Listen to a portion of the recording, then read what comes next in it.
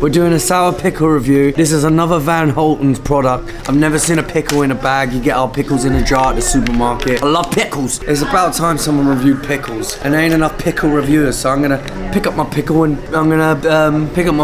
give it a good review. This one, oof, look at that pickle.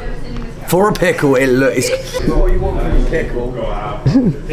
It's what you want from it. This is the Predator edition. Look over here. Fuck's sake, we're at not the plushest hotel, but we have Predator on the big screen.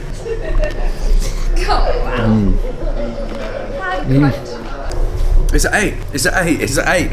This pickle's an 8. It's got the crunch. It's very sour. Some would say a little bit too sour. I am pretty much the Dave Portnoy of pickle reviewing. It's good.